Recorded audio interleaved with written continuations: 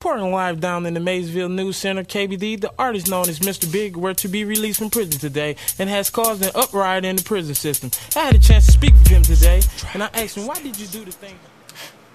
So it's week 3 of St. Louis. I've made quite a bit of progress, and I figured I'd just update y'all on some things. I've got a few wholesalers that I've been working with to get back up to speed. I'm still doing things in Champaign. I got a few things going there, but one of the main advantages I found of St. Louis so far is that there's at least 10 other wholesalers that I know of that I can work with, which is 10 times more than I can say about Champaign. That's pretty much on my own there, and that's just that I know of, so I could probably double that or more that I haven't even met yet. So with that said, I'm actually on my way to post up some signs for a property in North County. You know, I've already worked out my little split with them, so it's just, you know, just a little simple sign that hopefully will attract a buyer and you know, make a quick buck off of that. And what else? I guess that's about it. So yeah, so this is the new crib.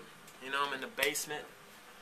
This is the office slash bedroom slash fitness center slash everything else. And I'll give you the tour, you know. MTV Cribs. You know, this is the office, you know. That's how I do it. It's a little pull out of the bunk bed. This is what I had in junior high. Put it back together. You feel me? I know you're jealous, right? You wish you had one of these. Twin. It's not even on a mattress. Like, look, check this out. It's like a bunch of sheets packed in on top of a board. So it's nice and uncomfortable. Yeah. So anyway, then I got my my dresser area down here. Luggage number 1. Luggage piece number 2. Then oh, the shoe rack right here, you know. I didn't want to show all my shoes, so I'm just going to show a few. You know? That's how I do it. Then we got the, oh, this right here.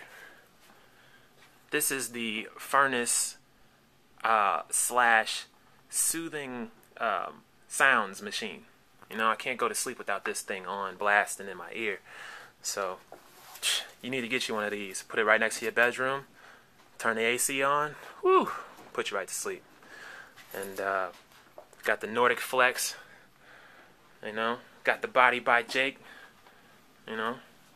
I work out in my office. I guess I'm fit for business. That's what Lil Wayne says. And yeah, that's it. So I'm about to put these signs out and get it done. That's it. Peace out.